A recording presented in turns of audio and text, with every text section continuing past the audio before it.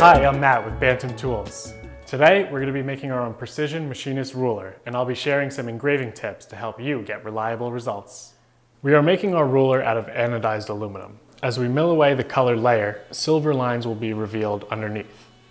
Since these lines will be very closely spaced, we have to consider the end mill taper and our engraving depth so our lines don't appear too wide. A wider taper end mill is stronger, but a shallow engraving depth is required to create fine lines. And with a shallow engraving depth, any deviation in the height of our stock can cause our end mill to cut air.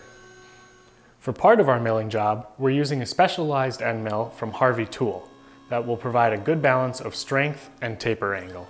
To ensure our stock is as level as possible, we're taking the added step of facing the spoil board of our Bantam Tools desktop PCB milling machine.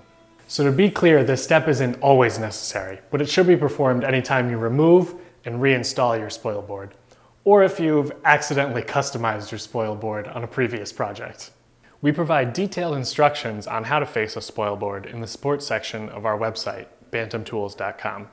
Okay, so we've chosen the right end mill for the job and we've leveled our spoil board. But let's talk about one more issue that isn't always at the top of mind: tool runout. Tool runout is when the center line of the end mill is not in line with the center line of the spindle. Now this can cause increased chatter, poor surface finish, and reduced tool life. Using this dial test indicator, we can measure a small amount of runout that could be a big problem when milling fine details. To ensure we reduce our runout as much as possible, we'll be taking the time to clear the collet and spindle taper of any debris that could cause the end mill to be pushed off center. We're also going to use the Bantam Tools high precision collet that is optimized for fine detail work. As we machine our ruler, we're getting nice, clean, tight lines, a quality surface finish, and that precision and accuracy that we're striving for.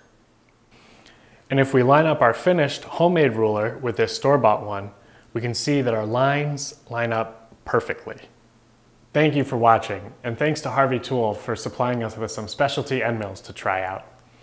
To learn more about the Bantam Tools desktop PCB milling machine, visit us at bantamtools.com.